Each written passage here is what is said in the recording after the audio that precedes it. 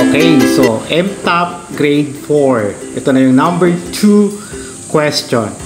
The perimeter of a square is 60.8 cm. What is the length of one side?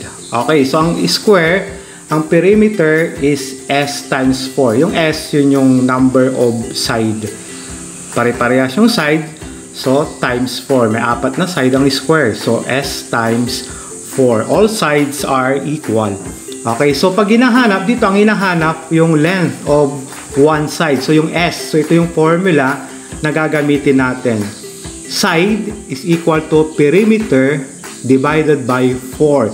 So kapag nakikipag-mental ka, i-divide mo lang sa 4. Ganun lang siya kadali. Pero dito, ipapakita ko yung solution para makita ng bata kung paano siya sinusolve. So, kailangan alam mo, the side is perimeter divided by 4. Yun yung formula natin. P over 4 or P divided by 4. Kaya lang meron na tayo. Decimal yung given na perimeter kasi sabi niya perimeter doon. So, 60.8 centimeter divided by 4. Okay? So, kailangan natin ipakita kung paano siya dinivide. Dito na lang.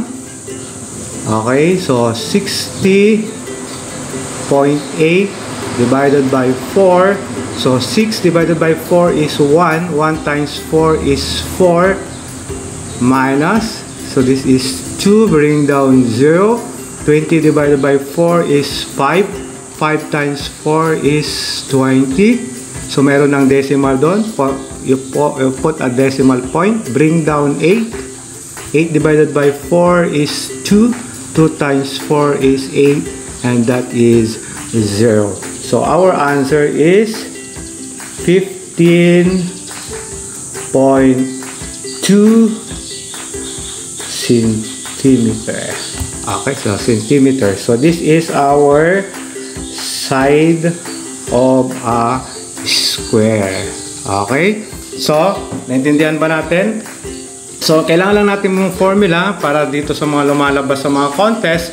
Hindi lang sa contest, pati sa lesson, meron ito. Kailangan lahat to. Ito yung mga basic natin. Okay? So, tumutok lang dito sa Mtap to learn to love math. Till next time!